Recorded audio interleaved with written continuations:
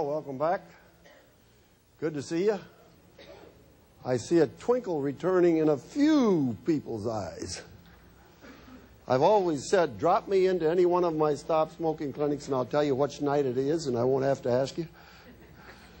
Because, you know, you come that first night and everybody has that look on their face, well, I wonder where the hook is this going to work? I don't know. You know what I mean?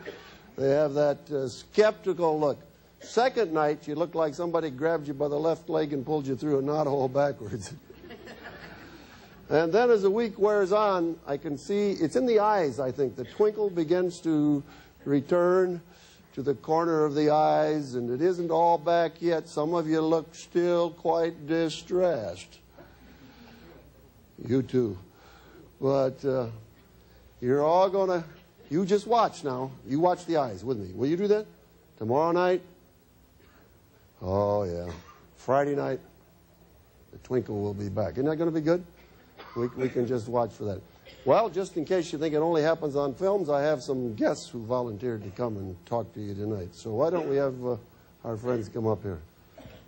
Why don't we put you on this side, and you can stay on this side, and, oh, no, stay right here. That's good. We'll go with ladies first. How's that? Well, would you care to give us your name? Jean Purdy. Hey. Too loud. No, it's not too loud. All right. And, Jean, what happened to you? I had done what he had described to you at the beginning of the program. You had your voice box removed. Right. How long ago was that? 6.5 years ago. So you think probably you got a cure out of that? I certainly hope so. Yeah. When you were smoking, laryngectomy never crossed your mind, I presume. Never heard of the word before. I was the first one I knew. There was a laryngectomy. I've met many more since then. What advice do you have for these folks here? For heaven's sake, you've got a choice. Please stop smoking. Would you believe that there's fair numbers of my patients who I take out their voice box and then they smoke through the hole in their neck where they breathe? Now, just a minute. Is it smarter to quit before you have the trouble or afterwards? What would you advise them to quit, before or after? Right now. You think it's a good time? What do you think about these people? They're a pretty good-looking group, huh? They sure are. Oh, what can you do to encourage them here? Give them a real word. I can really scare you. I'm the, my son was sick and gross you out. I'm the third one in my family with cancer. All smoking-related cancers. My dad died at the age of 61 with cancer of the bladder. We now know that was smoking-related. I was the second one after 25 years of smoking to develop laryngeal cancer, and when I was diagnosed, I had 5% chance survival. So they really shot the works. I had surgery, which involved right and left neck dissection, and across the middle, they almost removed my head. After that, they did radiation, and after that, chemotherapy. And I was one of the lucky ones. I'm still here. 2 years later, my mother was diagnosed with lung cancer, and she looked much worse than the lady you saw on film. It's nothing worse than seeing someone you love die, that kind of a death. So you think these people are doing the right thing? I certainly do. Shall we give her a hand for coming?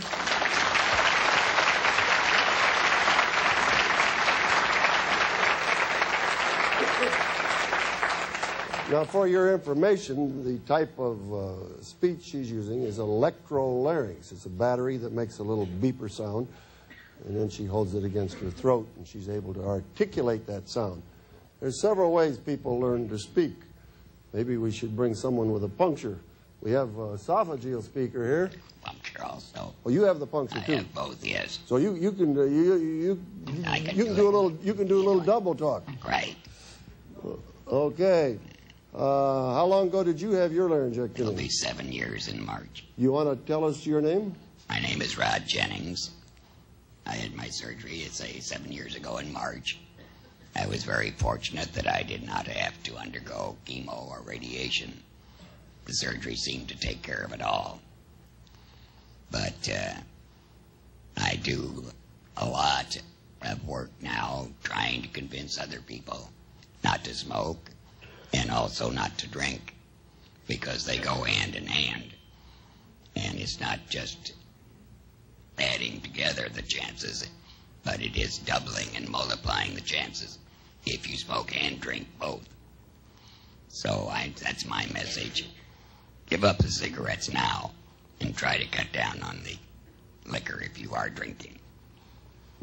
Well, what do you think about that advice? Think that's good advice?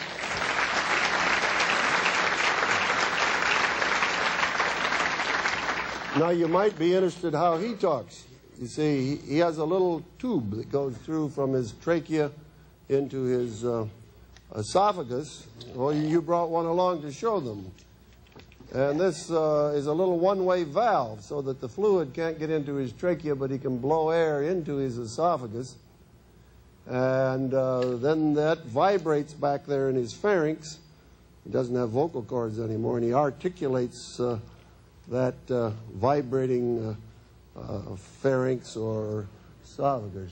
Oh, yeah. Well, you can see the hole that he has here and the little tube that's stuck in it. So maybe you enjoy the technical aspects of this presentation as well. Well, we appreciate you folks coming, and thank you very much. Let's give them a hand. Appreciate you coming. Thanks a lot. God bless. Okay? Thank you. You might mention if there's any swimmers or singers in the group that's gone forever also. No swimming, no singing, she says, once this done. But you can have a distinctive type of speech. Thank you for coming.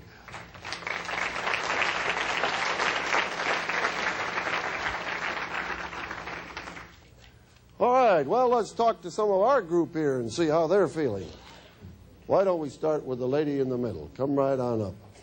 These people have been picked at random from our group and have volunteered to come up. We're tickled to have you here. I'm glad to be here. What's your first name? Diane. Diane, how much are you used to smoking a while back? About 1.5 packs. Pack and a half a day. What made you decide that now was an appropriate time to quit?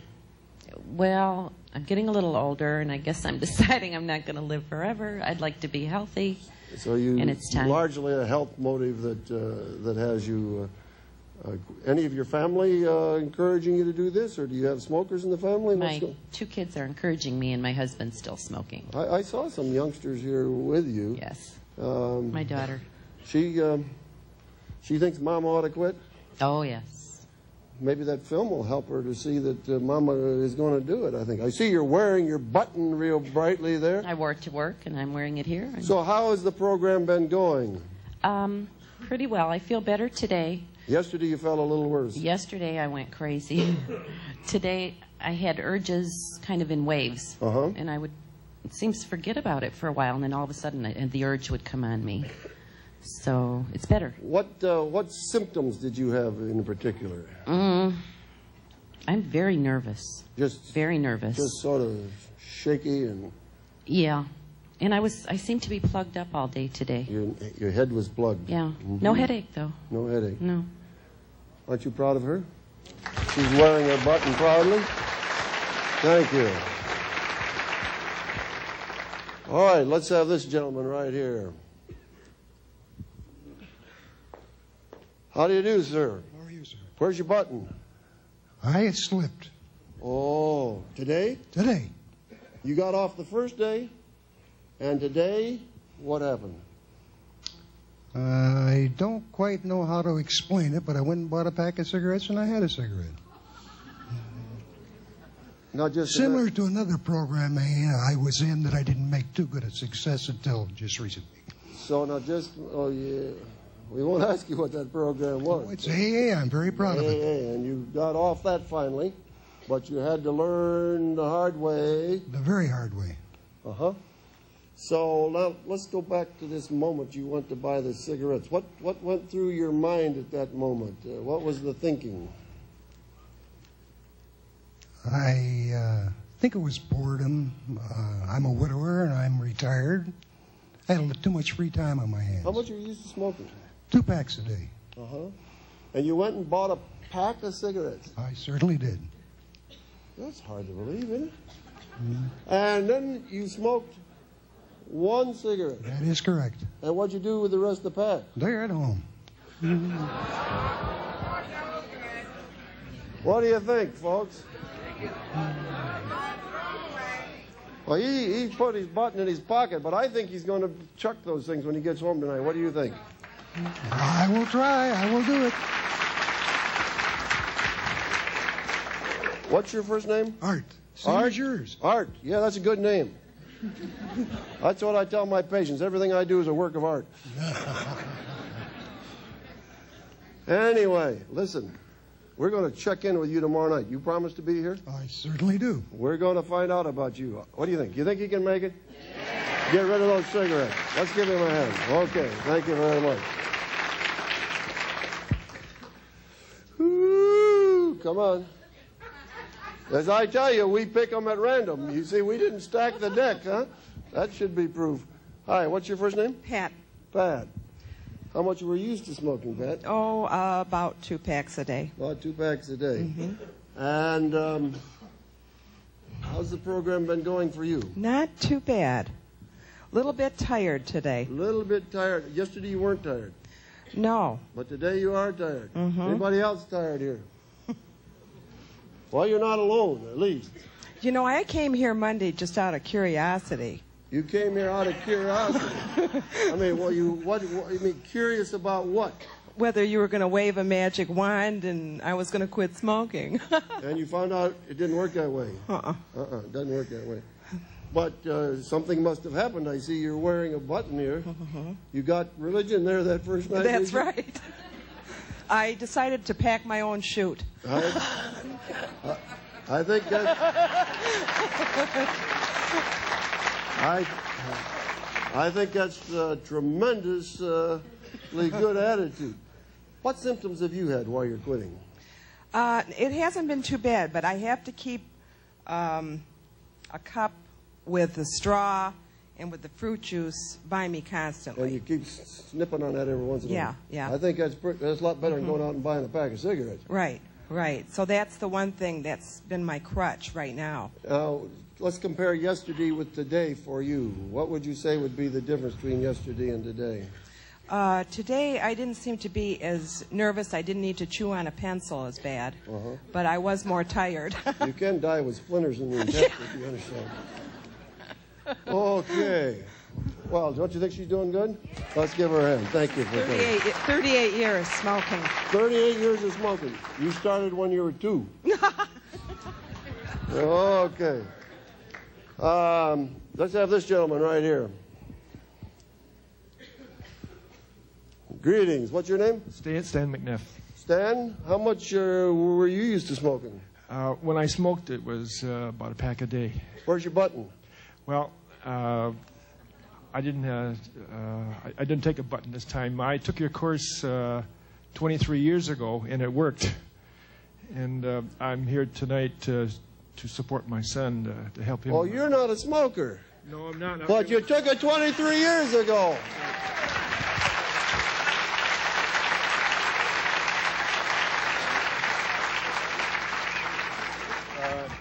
In those days, you said I choose not to smoke. Right. Well, we changed that a little bit to I love being free from smoking. We got sort of a positive. We changed it from a little negative to a positive attitude.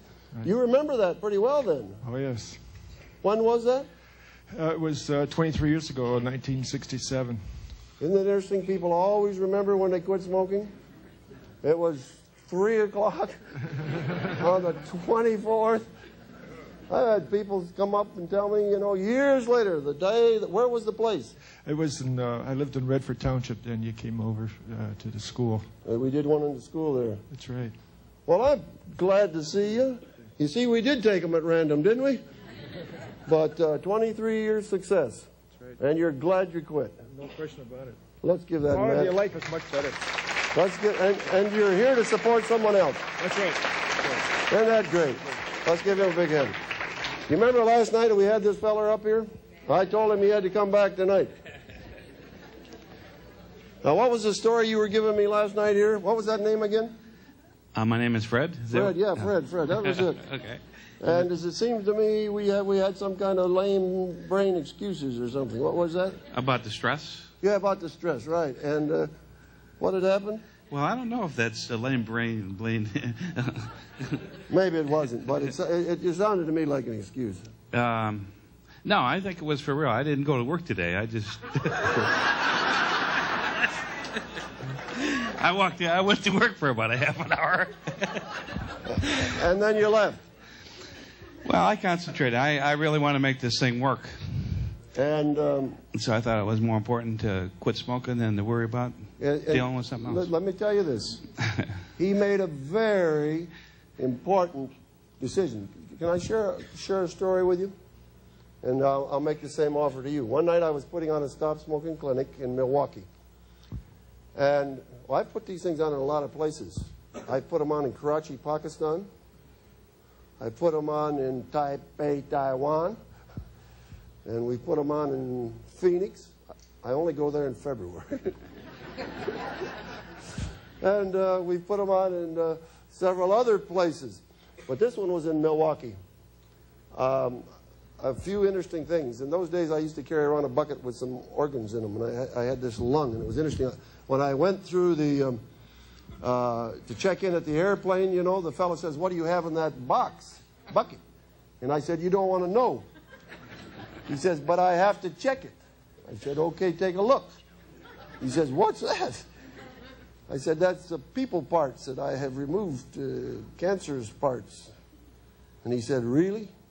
And he took his cigarettes, he gave them to me. He said, "Go ahead, here's my cigarettes." That was a short stop smoking program. But anyhow, I got in Milwaukee, and it was on the second night, I believe. Second night, just before the program started, the phone rang in the back of the auditorium. And I was the only one there, basically. So I picked up the phone, and I said, "Hello."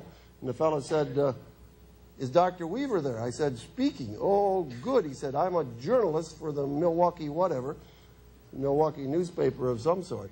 He says, "I have a daily byline. I smoke 4 packs of cigarettes a day. I've sat in front of my typewriter for 3 hours. Nothing will come." He says, "I'm going to get fired." I say, "No, you won't get fired. Come to the clinic. I'll write you a sick leave." He says, "How can you do that?" I said, "You are sick, aren't you?" "Yeah." I said, "If you had diarrhea, what would you do?" "You'd stay home." "This is worse than diarrhea. You can't even function.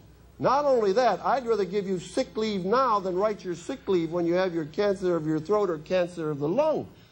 I said, "You come to the clinic, I'll write you the excuse, and we'll get you off that habit." He came to the clinic. About 4 months later, I received a letter from him. He said, "Dear doctor, I just wanted you to know that night was my watershed." He said, "I was either going back to smoking or coming to the clinic. I decided to come to the clinic. I haven't smoked since the clinic. I'm off 4 packs a day, and I want you to know how happy I am for the advice you gave me. I didn't give it to you, but you made the right decision." Yeah. And what happened today? Well, I made it for the... since about 4 o'clock yesterday. And you didn't smoke? Right.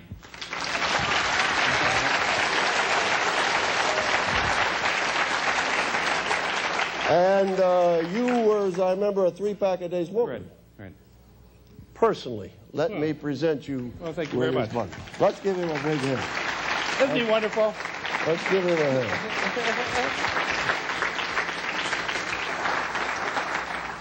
All right, now, I know that there's 1,001 questions out there you've been wanting to ask about the smoking habit, health in general, things you've seen in the films, otherwise, and I want to take some time right now to clear the air. So who's the first one with a question? Here's the one question right up here. Stand right up, and they'll come and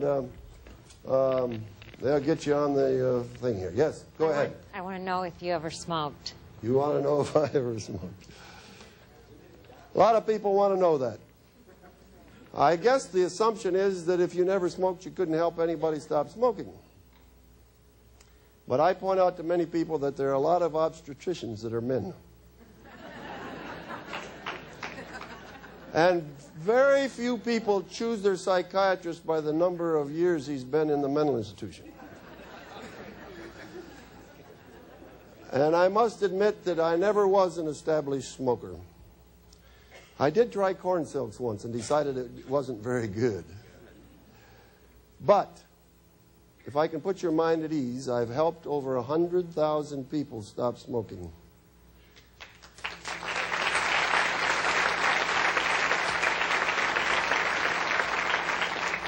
And I know this habit better than you know it, even though you're a smoker, because I know every trick that this habit can play on you. And we're going to talk about a lot of those tomorrow night.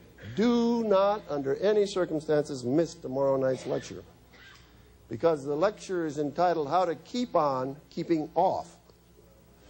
Because you're finding it's difficult to quit, right? In some ways, it's even more difficult to stay quit. Not that it's difficult, but it's tricky. Because this tobacco habit will play tricks on you. I know what those tricks are, and I'll share them with you tomorrow. So you be sure and be here, okay? Not only that, but tomorrow night I'm going to share with you my own film that I made about smoking. I hope you'll enjoy it. All right. Other questions? Yes, right here in the back. Let's get this gentleman. Go ahead, sir. I have noticed that I have gotten a sore throat, and it's stayed with me since I came off the cigarettes. Didn't have it before. It's been there since I've been off smoking, and then obviously the excessive tiredness and confusion and all that good bit. You've had all those things, but the sore throat. Let me point out something to you, and perhaps we can answer your question. Anybody else here notice that they're getting a sore throat?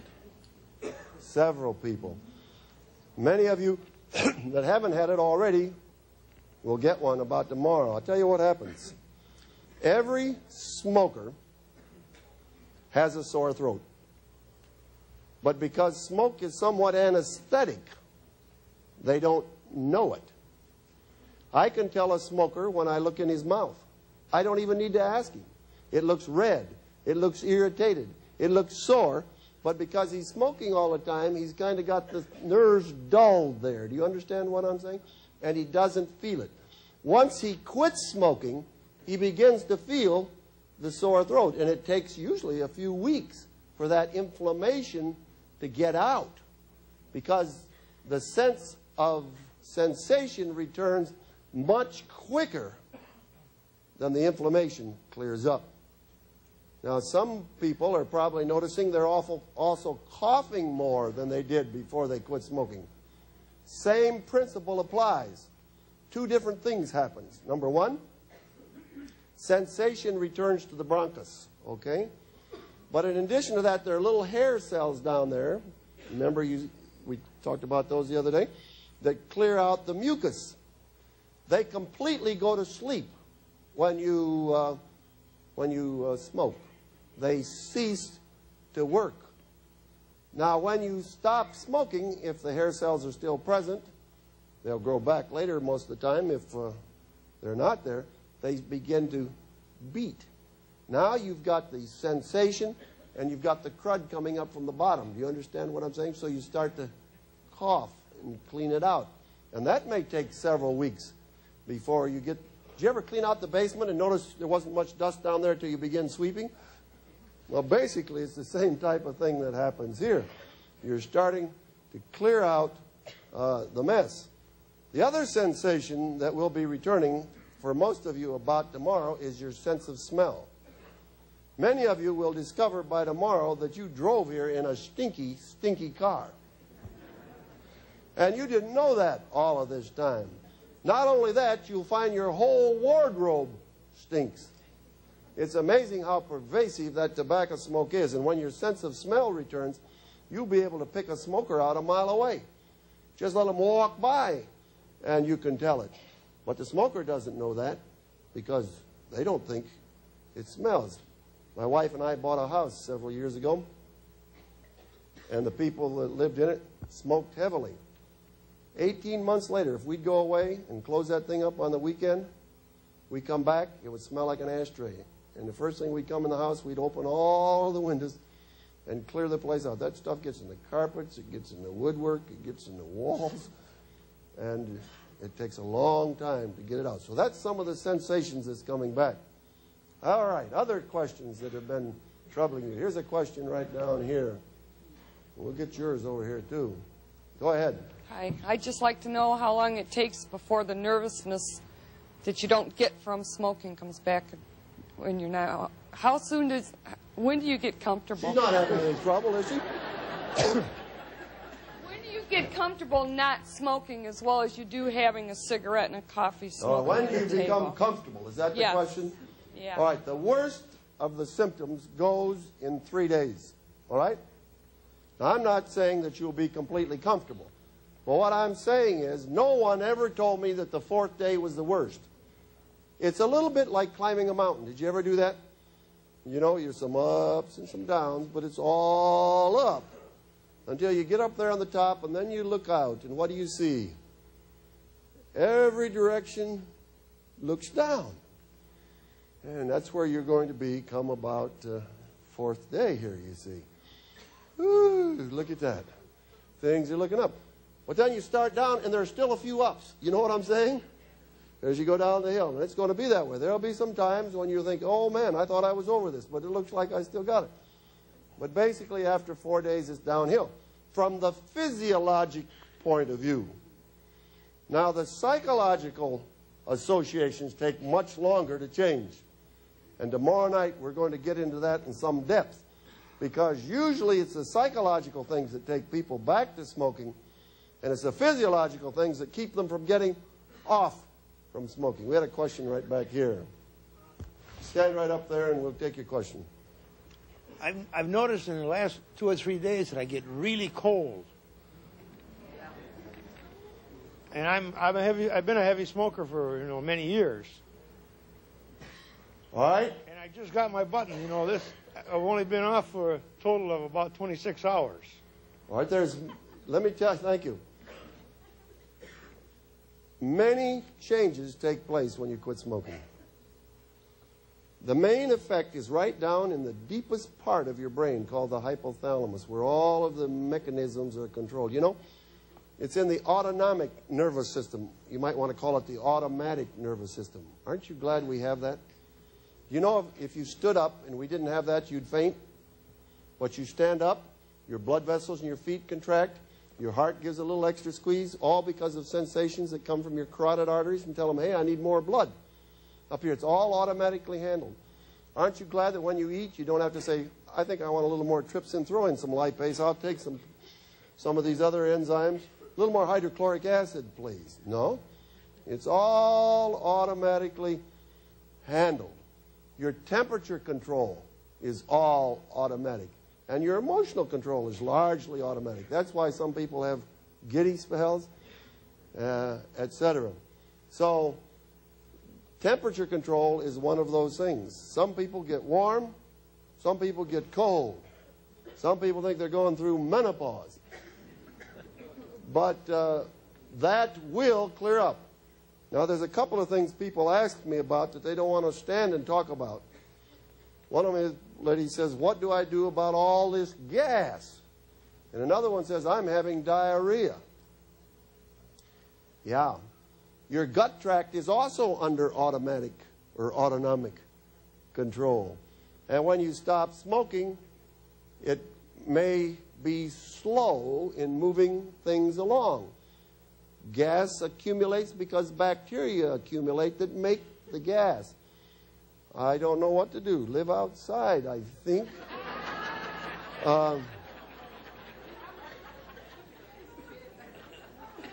Or maybe you can do like my little 4-year-old granddaughter said to me, Grandpa, I feel flatulence. And that really, her father's a doctor, you understand. But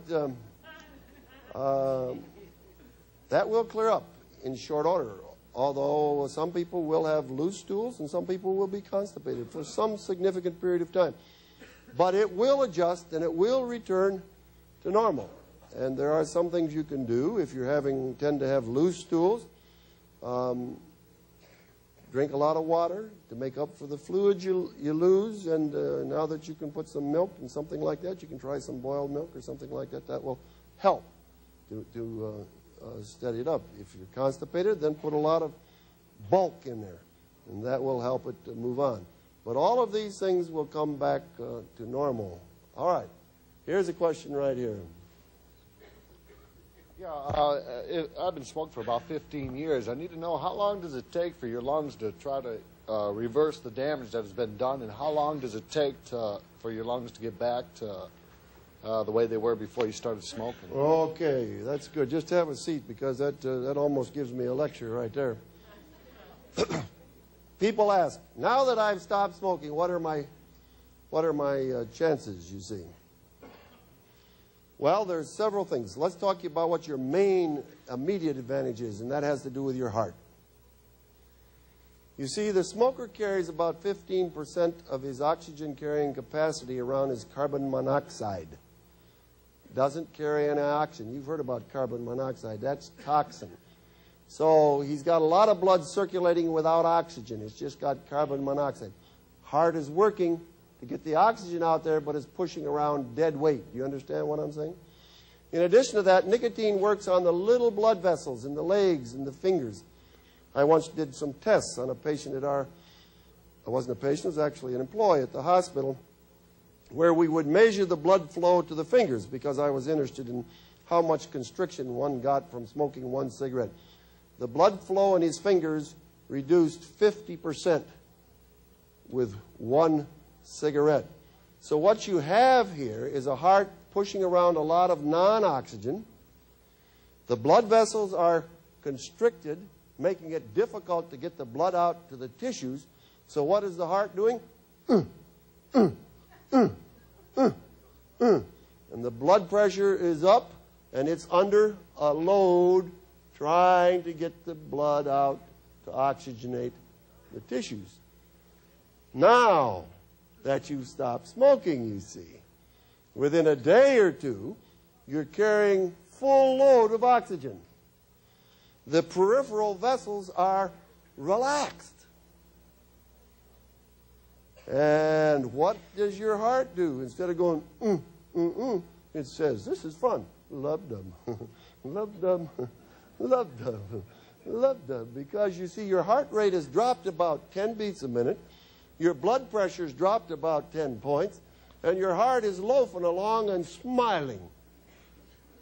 And you have immediately reduced your risk of dying a heart attack significantly, like adding 5 years to your life just like that.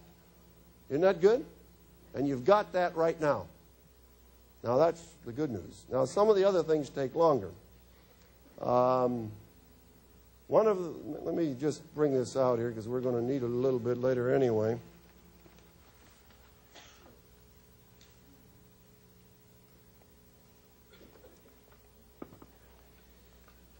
As far as the lungs are concerned, I pointed out to you that the cilia, if they're gone, it takes a while for them to come back.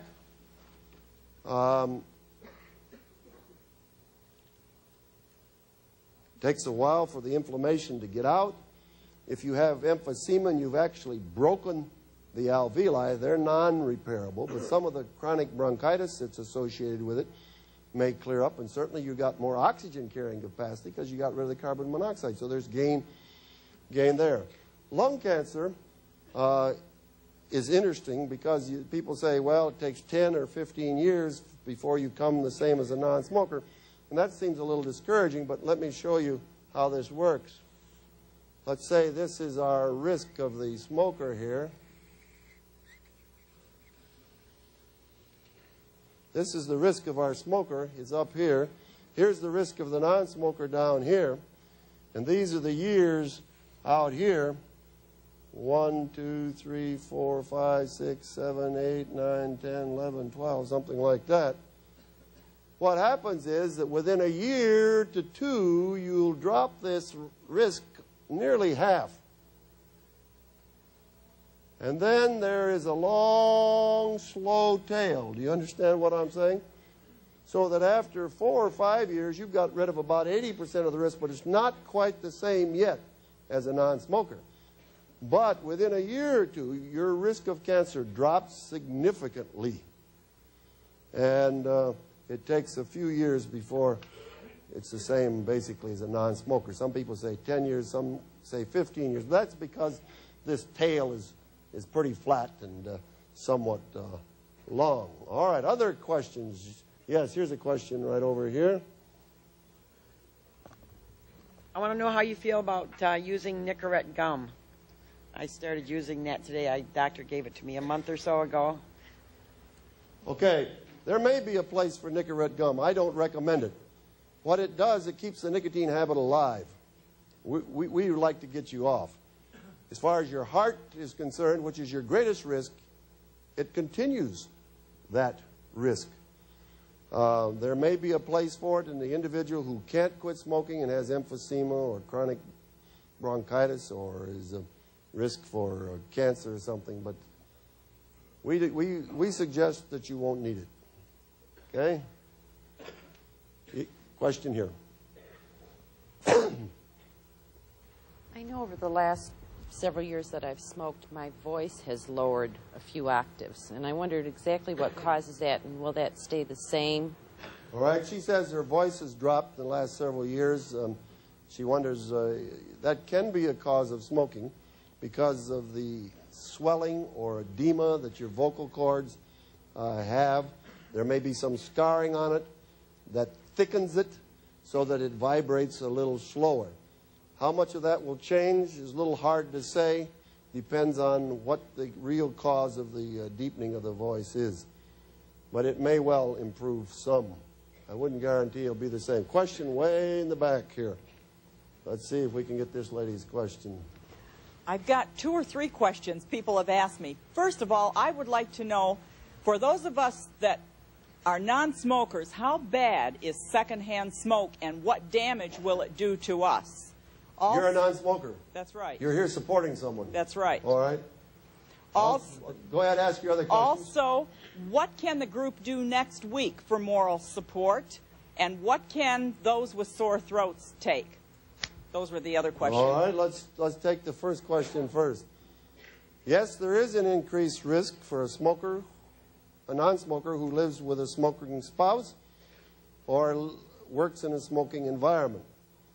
It's not of the same quality as smoking, however. Probably in the neighborhood of 2 to 3 times the risk of not being totally in a non-smoking environment, whereas the smoker has about 25 times the risk of the non-smoker.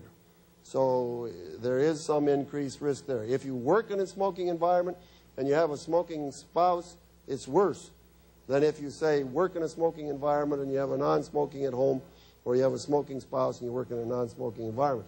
Because for the non-smoker, it gives him a chance to clean out the tires and the crud, you see. Question, what can we do next week?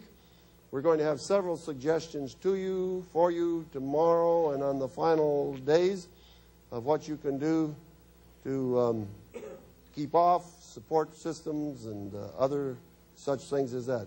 Sore throat, I guess you can suck on a lozenge or something of that. It will go away. Doesn't need antibiotics. It's due to the inflammation, and time will be the cure for that problem. All right? Let's take this gentleman's question right here. I'd like to know what it'll do for my cholesterol. All right, his question is, what will stopping smoking do for his cholesterol? Smoking does kick up the cholesterol a bit, as a general rule. Should drop it a bit. But mainly diet is the way to take care of cholesterol, diet and exercise. And if you're interested in that, you probably better get a hold of one of our cooking programs. We have those, and we'll give you a chance to sign up for those. But diet is the best thing, but smoking will improve it. But it gives you a lot of other benefits as far as heart disease is concerned. You see, one of the things that cigarettes do, it makes your platelets sticky. Now, platelets are what starts blood clots. If you have a narrowed artery and then the platelets are sticky, they'll make a clot there much sooner. That's why some people give people aspirin, so that the clots won't form so quickly, because they make the platelets less sticky. But the smoker, when he quits smoking, his platelets become less sticky without the aspirin, and his risk goes down significantly for the other things I've mentioned. There was a lady right over here somewhere, right here. Can we get her question? I don't know if it's a coincidence or not, but I developed sinus. Could that be related to that? And if so, should I take antibiotics or should I wait it out a couple more days? Her question is, she seems to have a sinus infection. Is it related? It could be, and it may not be. It could be because, you see, again, you have the inflammation without the vasoconstriction that you get with the cigarettes. But it also could be, just simultaneously, you happen to get a sinusitis. So I think that's one we'll leave up for your doctor. If you want something over-the-counter to try, you can try some Sudafed. You can buy that over-the-counter. Take a couple of those tablets 3 or 4 times a day. That's free medicine for you. See if it works. But if your symptoms persist, call your doctor. Sound like something you might hear on television, right? There's a question way in the back here. You're going to have to stand up so I can see you. Or why don't you come out in the light? Otherwise, we'll miss you completely. All right. I just wondered when I'm going to wake up again in the morning and feel without coffee. I mean, I wake up at 6 every day, and I'm okay till 8, and then I fall back asleep till 11. And it's okay because I'm not working this week, but I have to go back Saturday, and I work 12-hour shifts, and I cannot be on alert in my job. I have to be, I'm a nurse, so I can't screw up. All right. We don't want any nurses screwing up, that's for sure. All right. Let's answer her question, and let's take a little poll here. I'll tell you ahead of time. I want to know who's sleeping. I want to know who can't sleep. And I'll tell you right ahead, there's about 10% have trouble sleeping, and about 80% are sleepy. Let's see if I'm right. How many of you here say you're really sleepy? Let me see your hands. How many here say that you're staying awake nights when you should be sleeping? Pretty close, huh? 10%? All right. Now, let me say this. For those of you who are really sleepy, what's really happened to you is that you've got your credit card. Well, let me explain that to you. I told you I took a trip to Taiwan to see my grandson. You know what? We kept putting it on our credit card. And it was a lot of fun. It wasn't any trouble, you know? And then we got home, and they sent us the bill, and I looked at it, and I said, wow! Did we spend all that money on this trip? Got the credit card. Now, you see, by using your caffeine, you have been borrowing from your life reserves. Are you listening? And now I took away the credit card or sent you the bill, and you say, wow, I didn't know I was this tired. You need that sleep, my dear. You have it coming. Don't let anybody deprive you of it, and in 2 or 3 days, you'll be awake. Because you will have paid back what you owed the system, and you won't even need the caffeine to wake up. You'll be awake and alert and alive on your own. Won't that be good? I think that'll be fun. Now, some of you that are having trouble sleeping, that may take a little longer. That has to do with that hypothalamus again. But it will straighten around. I remember a fellow at the VA hospital where I work came to one of my clinics. He told me that he only slept about 3 hours a night for the first 2 months. He said, the funniest part of it is I'm not tired. I said, I wish I could get on a program like that. But he squared around and was perfectly all right, and he didn't go back to smoking. So remember this, your body will go back to feeling normal and better than normal once you quit smoking. So your rest, as soon as you've paid it back, you'll be alert and alive and ready to go. And if you have trouble waking up in the morning, were you here last night? I explained that to you. Anybody try that cold shower? There's a few hardy souls here. I ought to ask you. We ought to ask you about it, but it worked. All right, here's a question over here. I I'd like to know, first of all, about the ringing in the ears, okay? Second of all, I'd like to know if we're going to get a chance to meet your wonderful wife that you've been promising us for the last 2 days. See if somebody can get my wife to come in. She probably won't, but try. And thirdly, irritability, is it mostly the chemical change, the physical change, or is it mostly psychological, or is it a combination of both? Well, the irritability is largely physical, and it's due to the withdrawal process. I'm forgetting some of the questions here.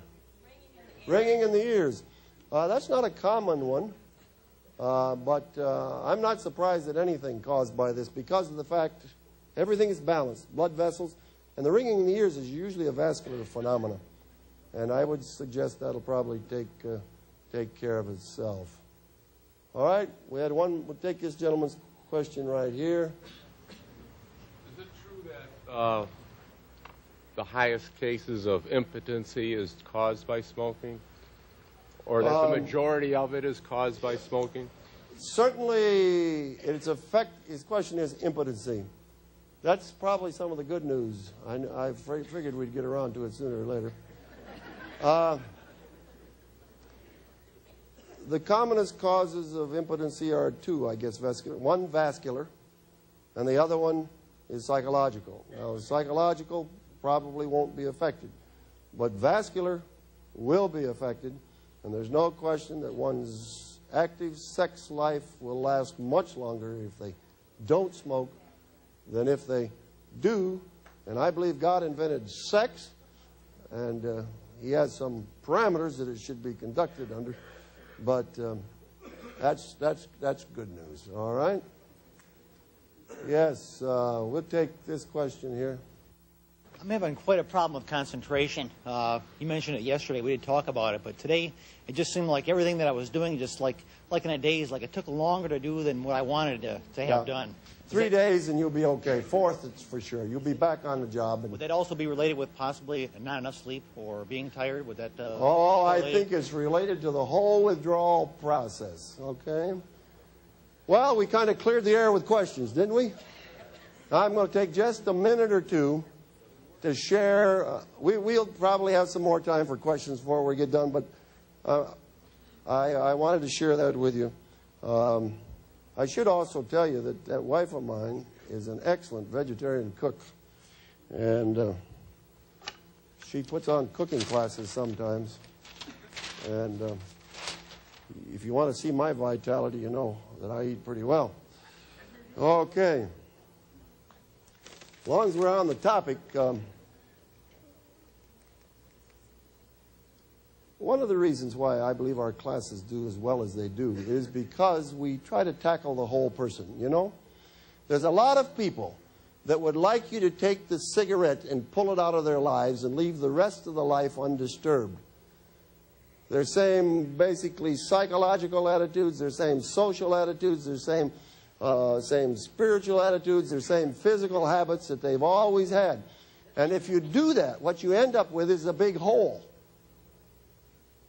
Now, we try to get you to rearrange several aspects to where you have a good, solid self. Do you understand what I'm talking about?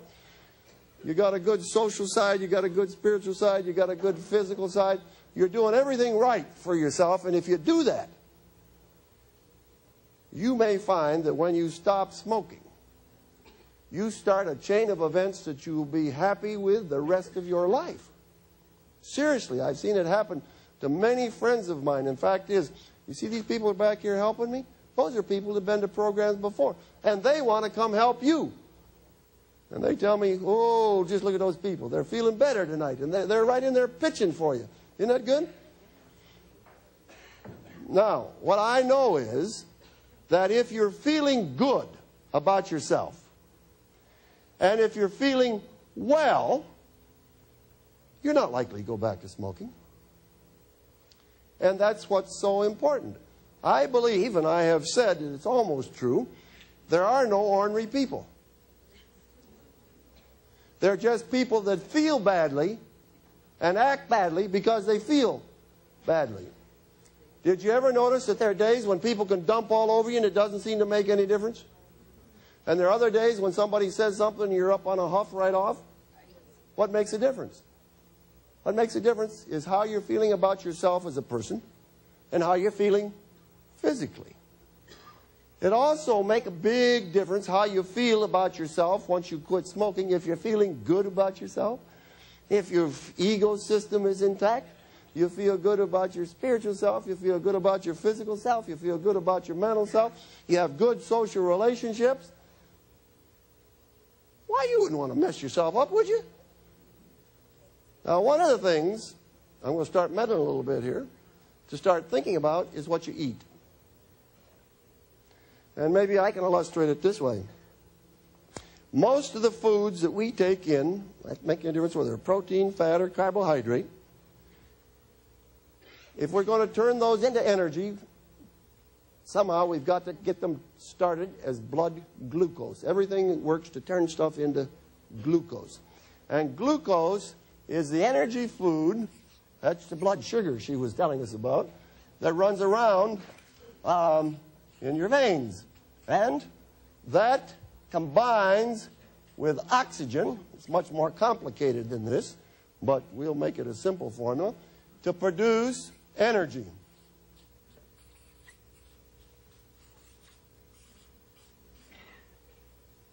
Now, if this is burning cleanly, you feel pretty good.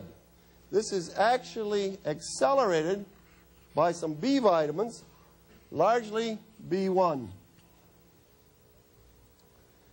Now, I should tell you, because time is short, that most of our energy foods that many of us are getting come from refined foods rather than wholesome, whole foods. And we get a lot of sugar. There's sugar in most everything that's manufactured. And they're out to fool you, I should tell you that. They'll put 3 or 4 sugars in there so they don't have to put sugar at the top of the list. They want it to taste like everything you're used to tasting, but they want you to think it's wholesome. And there's all kinds of falseness in advertising. And if we have time, we may talk about some of that when we're talking about weight control. But how much vitamin B1 is there in sugar? None. A lot of our energy comes from fats, refined fats. How much vitamin B1 is there in fats? None. Now, if I go to the operating room after I've done a big case, and I find the patient pulling out all the tubes and the intravenous fluids and stuff we put in, the first thing I don't even need to tell the nurse. The nurse will say, well, I think we better give this man some oxygen. So they'll put an oxygen mask on him. If he doesn't quiet down, they may put him back on the respirator. We'll draw some blood gases. Because he's oxygen deficient, he's burning sooty, okay? And his brain is not getting nice, clean burn, and so he's irritable and irascible and upset. Now, see what happens. If we don't get enough B1, when we burn our glucose, we're likely to be irascible, irritable, and upset. And if you're irascible, irritable, and upset, what is the next thing you want? You want a cigarette. You want a cigarette. An interesting study was done in a hospital in Minneapolis. This actually happened. A fellow decided he was going to check on the neuromuscular benefits of vitamin B1. So he went to the typing pool in the hospital. He counted all the mistakes the typists made. Then he got permission from the hospital medical librarian to put them on a B1 deficient diet. And then he was going to count the mistakes they made to see how much difference it made when they didn't have adequate B1. He came back about the 3rd day, and the medical record librarian threw him out and said, get out of here with your miserable experiment. This actually happened. She wouldn't even let him in there to count the mistakes. She said there was so much hassling and irritable and fighting going on in the typing pool that nothing was getting typed. B1. Did you ever stop to think that when you yell at the kids in the morning, it may be that they didn't have a decent breakfast and you didn't have a decent breakfast? You know our big sources of vitamin B1? Whole grains. Whole grains. the bran, the allurill, all of that around the outside of the wheat. Oats is one of your best sources of vitamin B1. It's sort of interesting that Samuel Johnson, when he wrote his dictionary of the English language, several, back around the turn of the century, he came to the definition of oats. And this is what he actually wrote in his dictionary. Oats, a cereal grain that in England we feed the horses, but the Scotchmen eat it. He had that little ziggy for the Scotchman. But it's interesting what the Scotchman wrote back to him. He said, look what beautiful horses you have in England and what beautiful men we have in Scotland. So I want you to start thinking about what you have for breakfast.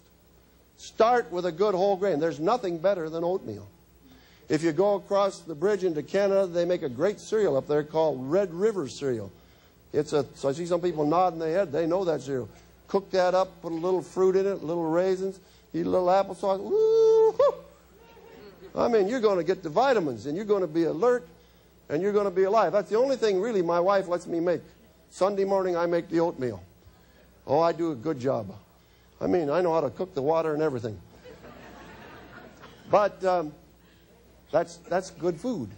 When you eat that whole grain, when you eat the food like the Lord put it in the vine and in the plant, you've got real food. Yeah, get your B1 vitamin from your whole grains. Don't go off to the store and buy it because you're missing all the other stuff. You know what I'm saying? The bran, the fiber, the minerals, the other vitamins that you need that they've taken out of the food. Well, look at the time. Goes whizzing away, doesn't it, when you're having fun? How do you feel? You're glad you're quitting smoking? Do you love being free from smoking? We better say it. I love being free from smoking. Now that's God bless you and good night. But if you haven't quite quit, stick right around. The rest of you slip out quietly. I'm going to come down and have a little conversation with you. Please don't leave if you haven't got it made.